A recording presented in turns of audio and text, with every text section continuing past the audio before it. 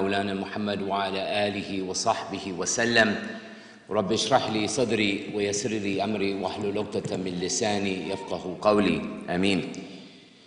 Before we begin, if you have cell phones, please put them on vibrate or silent, not only during the khutbah but also during the prayer. We praise Allah subhanahu wa ta'ala as He is most worthy and deserving of all praise. We ask Allah, and we ask Allah alone to guide us, to prevent us from being misguided and from misguiding others. We ask Allah subhanahu wa ta'ala to bless His noble Prophet Muhammad ibn Abdullah sallallahu alayhi wa alihi wa sahbihi wa sallam. Whomsoever Allah guides can never be misguided, and whomsoever Allah allows to be misguided or allowed to be in error will never be guided except by the permission and the will of Allah subhanahu wa ta'ala. Whatever good comes of today and my khutbah is from Allah, and any weaknesses or deficiencies are mine and mine alone. In this blessed month of Rabi al-Awwal, which is the sacred month or one of the months that we celebrate because it is inextricably connected with our beloved Prophet Muhammad ibn Abdullah sallallahu alayhi wa alihi wa sahbihi wa sallam, because of his noble birth in this month. I want to talk to you today briefly about our relationship to the Prophet sallallahu alaihi wasallam, because oftentimes when we examine the seerah of the Prophet, his life and legacy, we do so by a particular context, or we do so with a particular lens. Moreover, when we talk about the sunnah of the Prophet sallallahu alaihi wasallam, his normative practice, that which he did, that which he said, that which he tacitly approved of in his presence, this is often the definition of the sunnah. But that definition is rather or largely legal.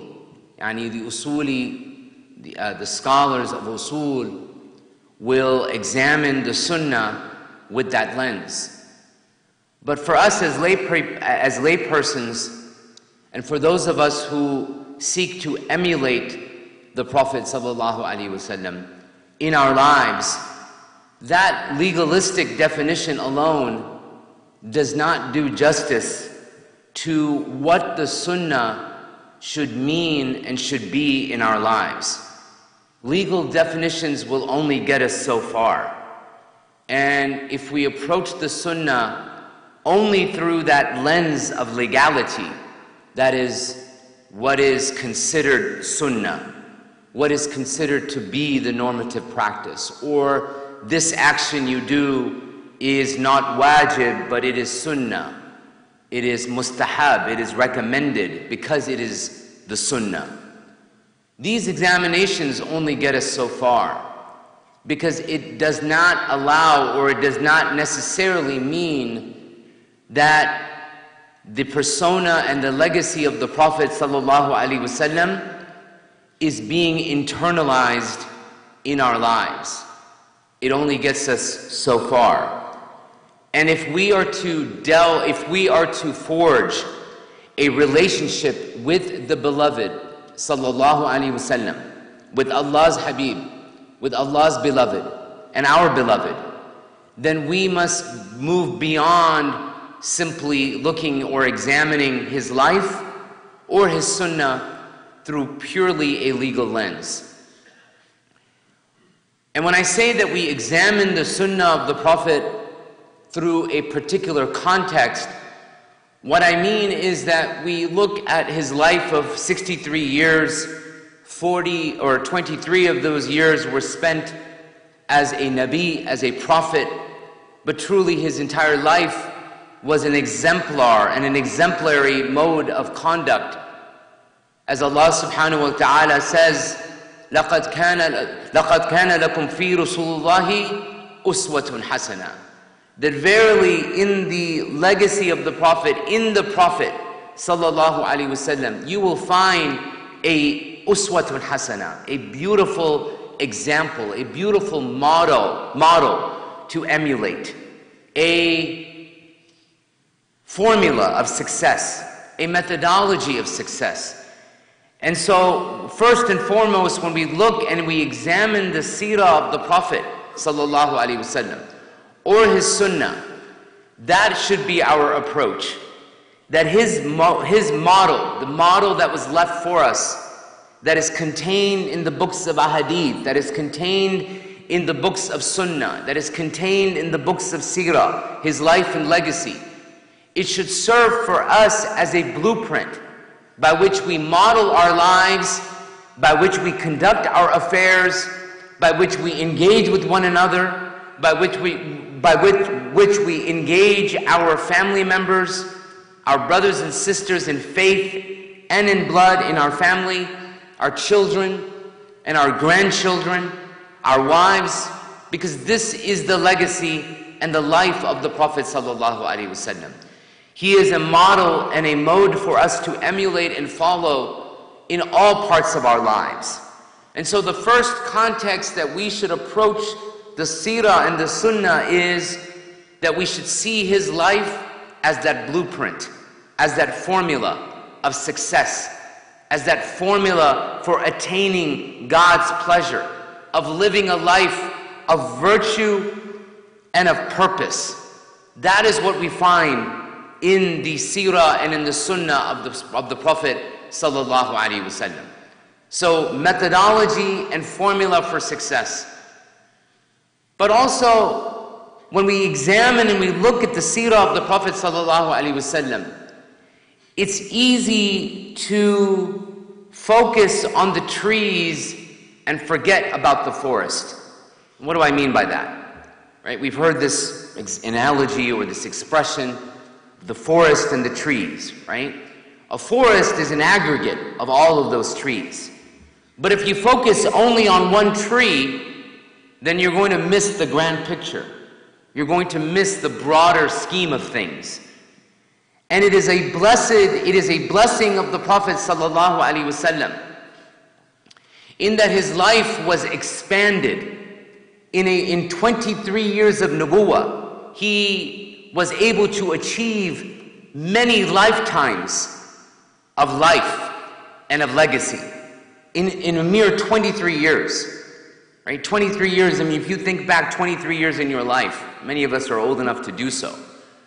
Seems like a flash in the pan, right? It's just a blink of an eye. It seems, where did the last 20 years go? 23 years of nubuwwah that we study and we examine and we delve over. 23 mere years. But in those years, he did so much. And that is because the life of the Prophet sallallahu alaihi wasallam was blessed. It was expanded. The inshirah that Allah subhanahu wa ta'ala talks about, like alam nashrah laka sadrak, that Allah expanded the heart of the Prophet sallallahu alaihi wasallam. One of its meanings is that his life was expanded. It was expansive. His model, his legacy, his example that he left is broad, is universal, is expansive. It's not limited to a man who lived in the 7th century Arabia. It's not limited to a man who belonged to a certain clan or a tribe in 7th century Arabia, in Mecca or Medina. It was a man that was a universal example and guide for us to follow. So his life was expansive. It was universal. And so when I say the forest for the trees, what I mean is that if we examine any one particular aspect of the Prophet sallallahu alaihi wasallam, you would think that the Prophet did nothing but that. So if we examine the ahadith, the sayings and the statements related to the life of the Prophet, his model of character, his actions and his words, his statements and his teachings, the ahadith. If we focus on the ahadith that speak to his relationship with his wives, his relationship with his family, one would think that the Prophet was nothing more than a domesticated individual. That all we know of the Prophet is that his life with his family. Because we have so much, there's so much material that focuses on that particular aspect of the Prophet sallallahu alaihi wasallam. And while there are many examples for us to follow, in that particular example, and if we focus only on that, one would think that the Prophet was nothing more than a family man. He didn't have a career outside of the home. But if we focus on that one particular aspect, we lose sight of the broader picture. And so yes, the Prophet ﷺ was an exemplary model for us to follow spiritually, socially, politically, all aspects.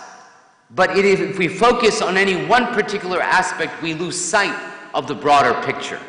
And so if we examine the life of the Prophet ﷺ, we should do so not only in keeping this idea of a methodology and a blueprint for us to follow, but also in understanding that we cannot focus on any one particular aspect alone and negate or forget about the other aspects.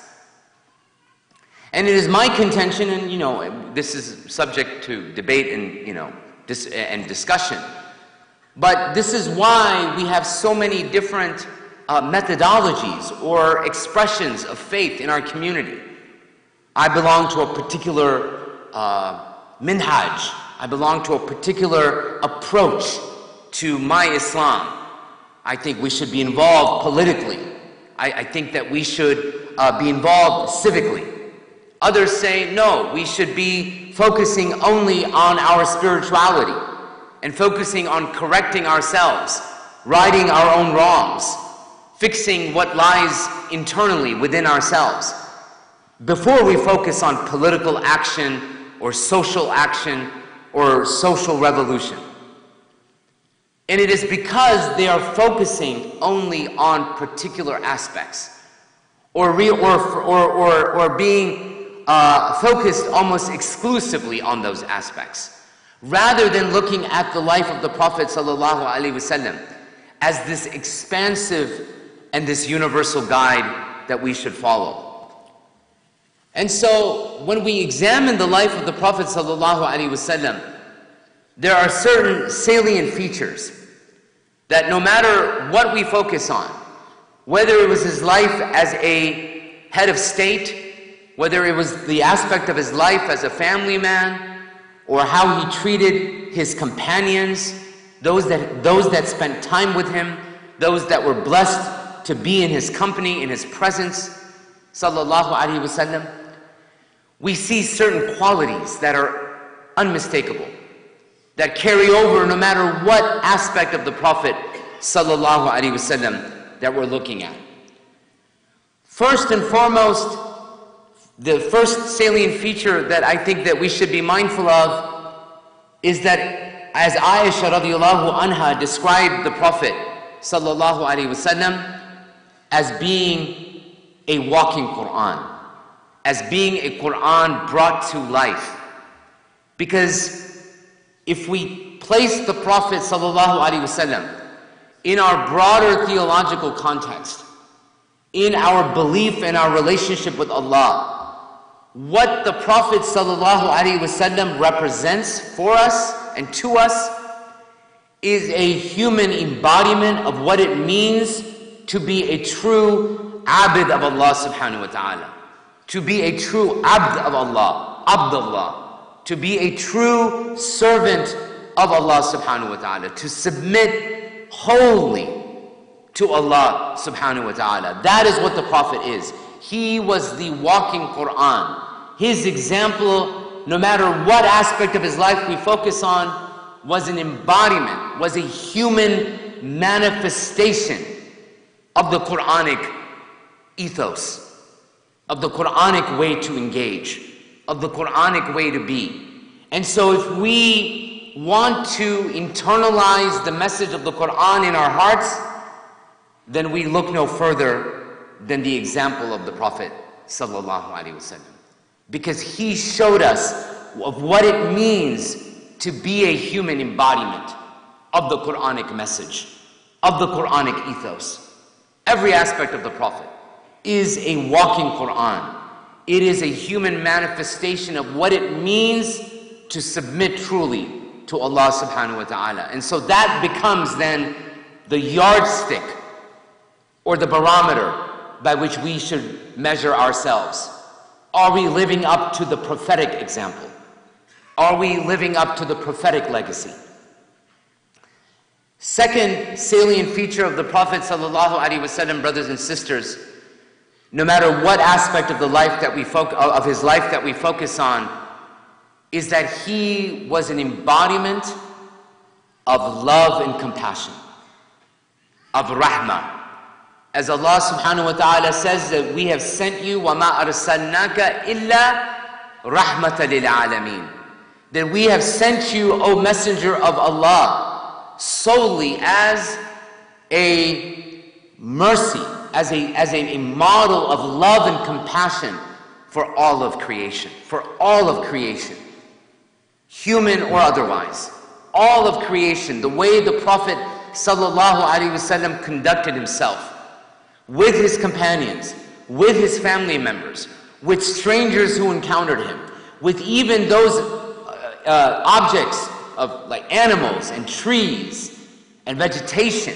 The way he lived his life was one of love and compassion, truly an embodiment of mercy.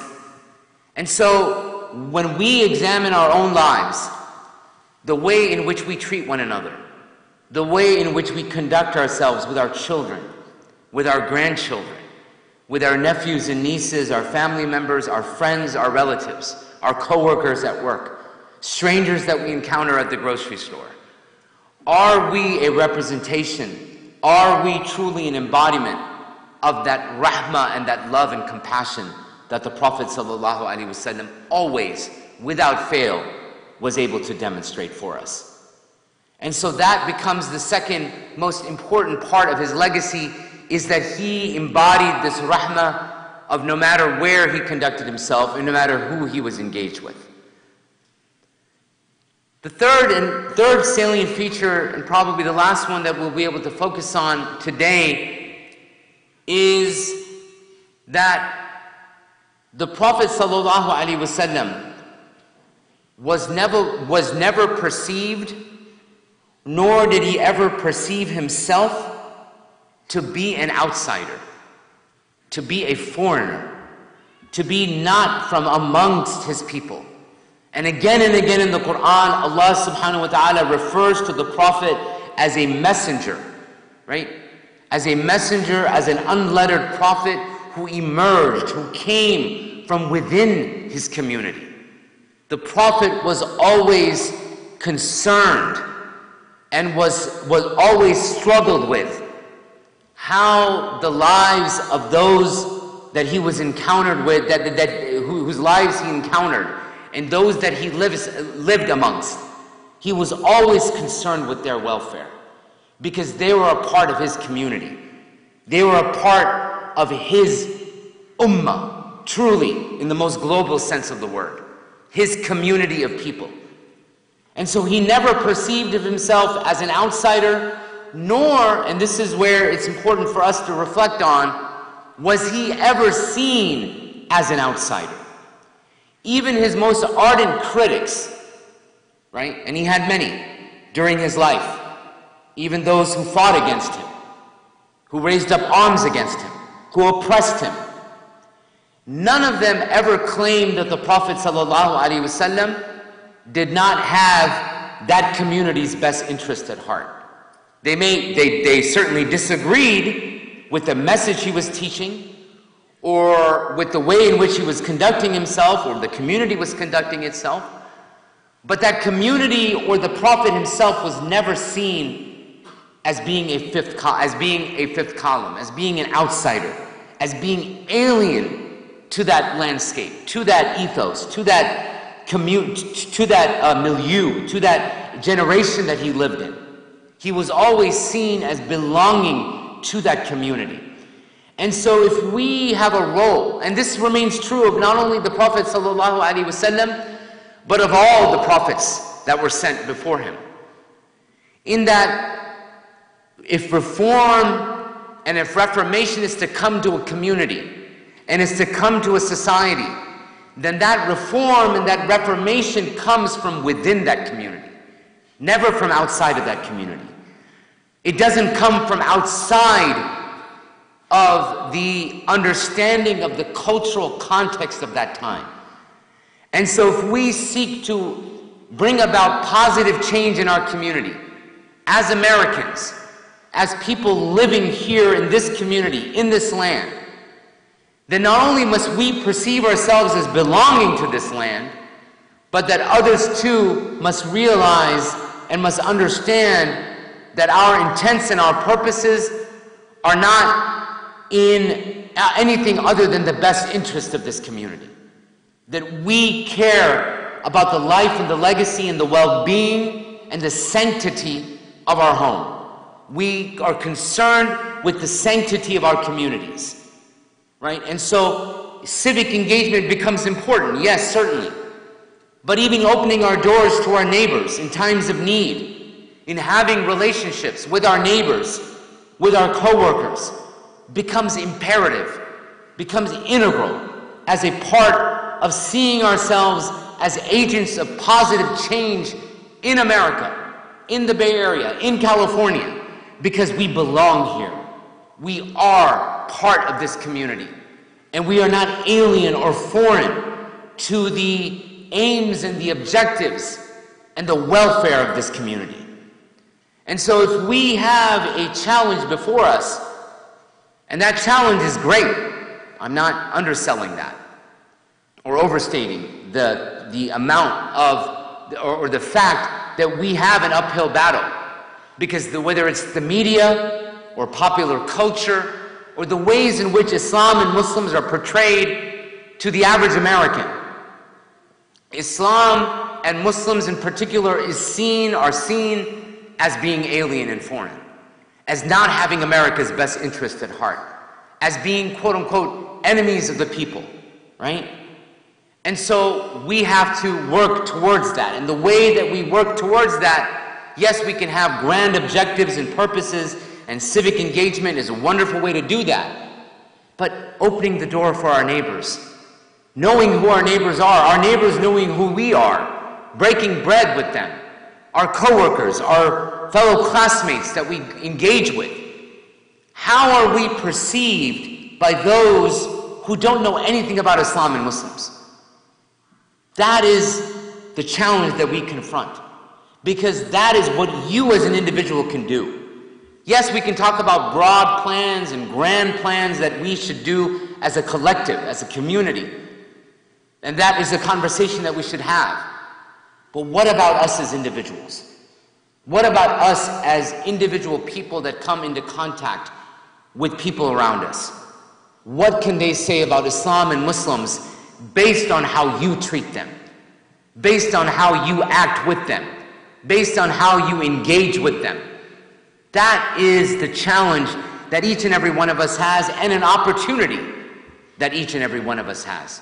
Because no matter what you do for a career, no matter where you live, I guarantee that you come into contact with people who either have no idea what a Muslim is, or what Islam is, or worse, they have very negative feelings about what Islam and Muslims are and what they represent.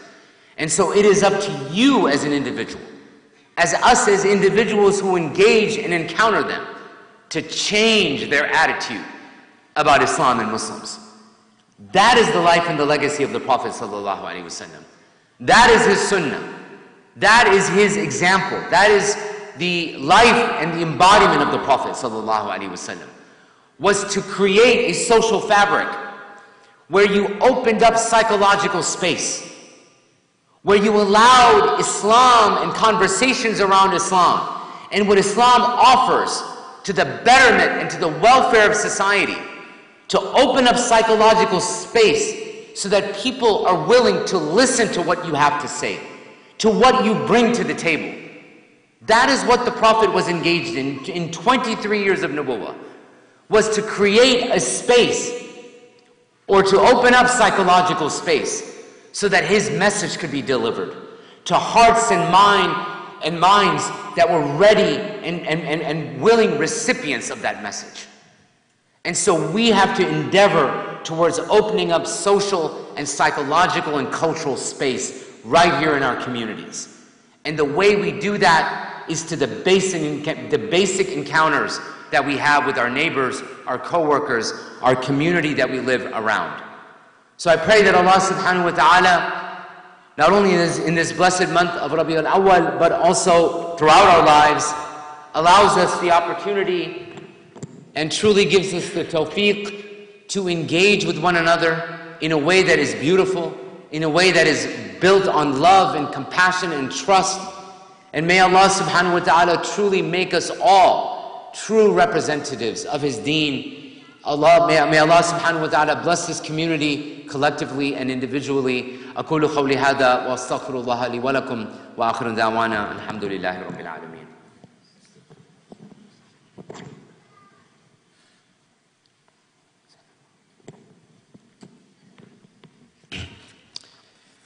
إن الحمد لله نحمده ونستعينه ونستغفره ونعوذ بالله من شرور أنفسنا ومن سيئات أعمالنا من يهده الله فلا مضل له ومن يضلل فلا هادي له وأشهد أن لا إله إلا الله وحده لا شريك له وأشهد أن محمدًا عبده ورسوله صلى الله عليه وآله وصحبه وسلم. يا أيها الذين آمنوا اتقوا الله حق تقاته ولا تموتن إلا وأنتم مسلمون. يا أيها الناس اتقوا ربكم الذي خلقكم من نفس واحدة وخلق منها زوجها وبث منهما رجالا كثيرا ونساء واتقوا الله الذي تساءلون به والأرحام إن الله كان عليكم رقيبا. يا أيها الذين آمنوا اتقوا الله وقولوا قولا سديدا يصلح لكم أعمالكم ويغفر لكم ذنوبكم ومن يطع الله ورسوله فقد فاز فوزا عظيما. أما بعد، ربنا لا تؤاخذنا إن نسينا أو أخطأنا، ربنا ولا تحمل علينا إصرا كما حملته على الذين من قبلنا، ربنا ولا تحملنا ما لا طاقة لنا به واعف عنا واغفر لنا وارحمنا أنت مولانا فانصرنا على القوم الكافرين. يا مقلب القلوب ثبت قلوبنا على دينك. اللهم إنا نسألك رضاك والجنة ونعوذ بك من سخطك والنار. سبحان ربك رب العزة عما يصفون والسلام على المرسلين والحمد لله رب العالمين وأقيموا الصلاة. الله أكبر الله أكبر.